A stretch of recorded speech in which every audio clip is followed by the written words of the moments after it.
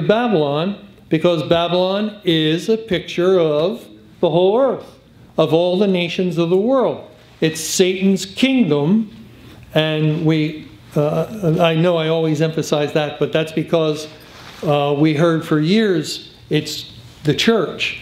Even though, as we were learning, and the church did become part of Babylon, even as we were learning that, remember the teaching, you have to come out of Judah, and where were you to flee to in the book of Jeremiah? You had to go into captivity to Babylon. And how did Mr. Camping understand that or relate that? He understood it. Judah was the church, Babylon was the world. So even in that limited idea, we were already seeing Babylon as the world. And of course, there's many other verses that confirm it. It confirms that Babylon is the world. And notice that Babylon was not aware, thou art found and also caught because thou hast striven against Jehovah. Okay, in verse 23 of Jeremiah 50, it said Babylon became a desolation. Now let's go to Matthew 12. Matthew 12. And we'll look at a parallel couple of verses to Mark 3 that we saw earlier. Matthew 12, 24 and following. But when the Pharisees heard it, they said, this fellow does not cast out devils, but by Beelzebub, the prince of the devils. And Jesus knew their thoughts and said unto them, every kingdom divided against itself is brought to desolation. And every city or house divided against itself shall not stand. And if Satan cast out Satan, he is divided against himself. How shall then his kingdom stand? Okay, this word desolation is that word I mentioned earlier. It's Strong's number 2049 in the Greek, found 5 times. Here, in the context of Satan being divided, the kingdom being divided, his kingdom. And if it is divided against itself, it's brought to desolation and shall not stand. And over in Luke 11, another parallel passage, it says in verse 17, but he, knowing their thoughts, said unto them, every kingdom divided against itself is brought to desolation, and a house divided against the house falleth. So twice the kingdom divided against itself is brought to desolation. That word desolation, 2049. Now go to Revelation chapter 17. Revelation 17, and the context again is Mystery Babylon in verse 5, and then we read in verse 14. No, I'm sorry, I'll just read verse 16 where this word is found. And the 10 horns which thou sawest upon the beast, thee shall hate the whore, and shall make her desolate and naked, and shall eat her flesh and burn her with fire. So that's Babylon. They will make her desolate. And in chapter 18, verse 2, it says, Babylon the great is fallen. And then in we see Babylon in view, verse 10, standing afar off, for the fear of her torment, saying, alas, alas, that great city Babylon, that mighty city, for in 1 hour is thy judgment come. And then in verse 17, for in 1 hour so great riches is come to naught. And the word naught is the word desolate, come to naught. That phrase is that word desolate. In 1 hour, that is at the completion of the Great Tribulation, Babylon is made desolate. And then verse 18, and cried when they saw the smoke of her burning, saying, what city is like unto this great city? And they cast dust on their heads and cried, weeping and wailing, saying, Alas, alas, that great city wherein were made rich all that had ships in the sea by reason of her costliness, for in 1 hour she is made desolate. So those 3 verses, 1 and 17 of Revelation and these 2, tie with Matthew 12, 24, 26, and Luke 11, verse 17. The only 5 times this word is used.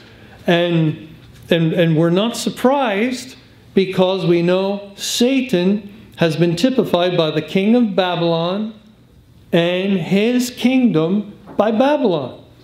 And we know historically, after 70 years, which typified the Great Tribulation, 1 hour, that Cyrus, a type of Christ, took the city by night, put to death the king of Babylon, and what did he do to the kingdom of Babylon?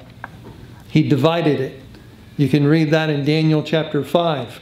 The Medes and the Persians, one of the writing on the wall, I think it was Perez, thy kingdom is divided. And sorry, I hate when I remember things halfway. Daniel 5:28, Perez, thy kingdom is divided and given to the Medes and the Persians. Actually, the name Persians is related to dividing. It's an army that divides, is really the idea. And so the king of Babylon's put to death. His kingdom is taken, divided. Divided, which ties in with Mark 3 in those verses, 22, 26, somewhere in there, that the house is divided, the kingdom is divided, Satan is divided, which, by the way, shows that Satan is synonymous with house and kingdom. All 3 are divided. And so the kingdom, the house, and Satan are all one and the same. Which means when we see the division in the world, we're seeing division in the kingdom, we're seeing division in Satan, and that proves its fall. And also Satan's end, because that's what Mark 3 says, that he has an end. The word end is used in Mark chapter 3. It's not used in these other verses. Now, let's turn also in Revelation. I just want to add a little bit more support to this. Revelation 16, verse 19. Says, and the great city was divided into 3 parts. This word divided is a different word, but it still means to divide because it's using 3 parts. The great city was divided into 3 parts, and the cities of the nations fell, and great Babylon came in remembrance before God. There's another verse that's making equal the cities of the nations in Babylon.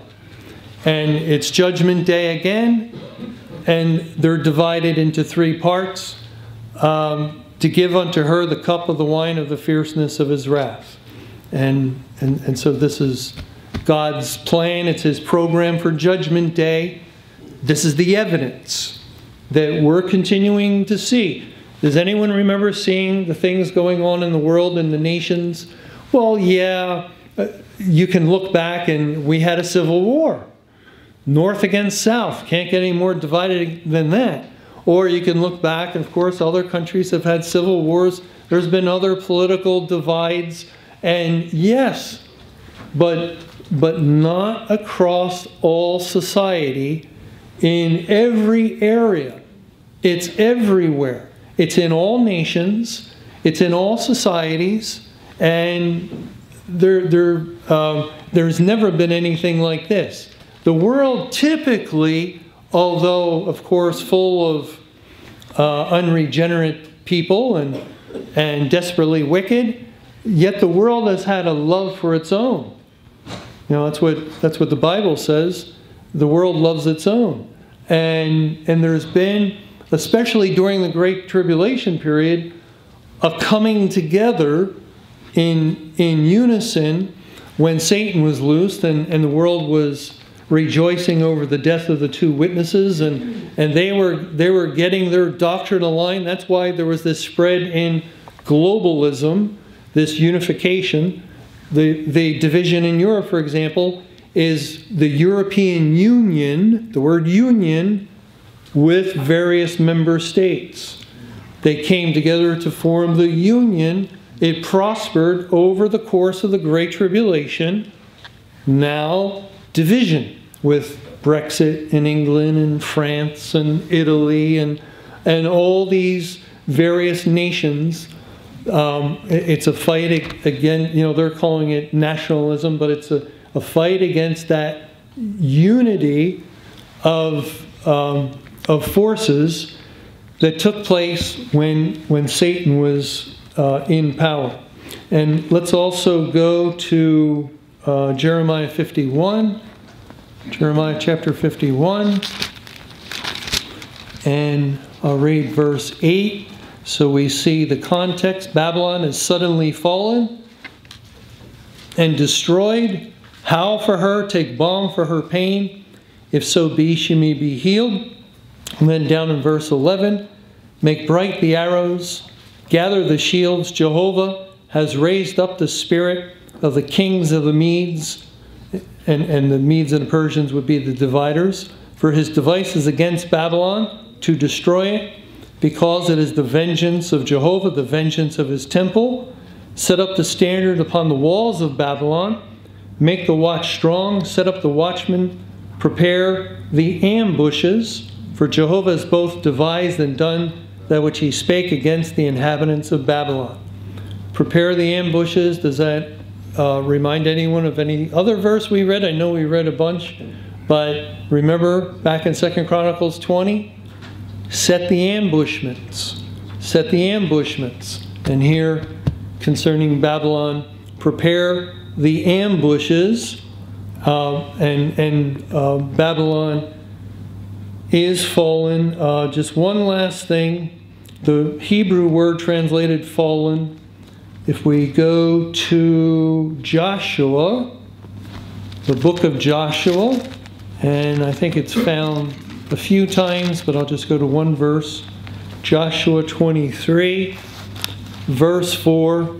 Behold, I have divided unto you by lot these nations that remain, to be an inheritance for your tribes from Jordan, with all the nations that I have cut off, even unto the great sea westward. The word divided is the same word translated fallen in Jeremiah, where Babylon is fallen, And behold, I have divided unto you by lot. So God's using that very word that we know as it ties into the division of Satan's kingdom, and his kingdom is Babylon, to express the giving of the lot, which would be that eternal inheritance we're all looking for in the new heaven and new earth, as we inherit the earth, which is currently occupied with the inhabitants of Satan's kingdom, the unsaved people of the earth. And so God is going, in other words, it's part of God's plan to, another reason for division is to, as it were, of course it's all spiritual, divide up the land to indicate its owner has been defeated, no longer possesses it, and then to give it to all those that he has saved for eternity future. Okay, we'll stop here and we'll take just a couple minute break, and then Guy will come up